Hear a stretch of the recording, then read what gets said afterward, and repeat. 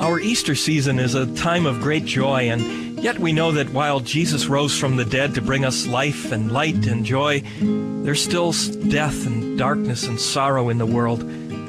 Pope Benedict recognized this as well in his message on Easter Sunday. Hello, I'm Father James Kubicki, and I want to share part of that message with you today. Here's what he said. If it is true that death no longer has power over man and over the world, there still remain very many, in fact too many, signs of its former dominion. Even if, through Easter, Christ has destroyed the root of evil, he still wants the assistance of men and women in every time and place who help him to affirm his victory, using his own weapons, the weapons of justice and truth, mercy, forgiveness, and love.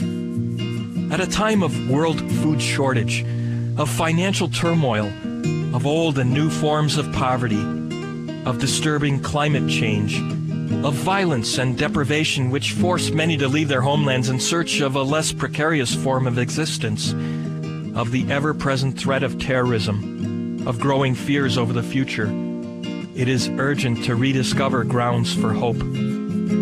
Let no one draw back from this peaceful battle that has been launched by Christ's resurrection. For as I said earlier, Christ is looking for men and women who will help him to affirm his victory using his own weapons, the weapons of justice and truth, mercy, forgiveness, and love.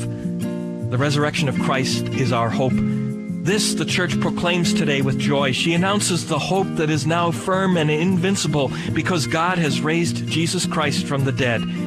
She wishes to communicate the hope that she carries in her heart and wishes to share with all people in every place.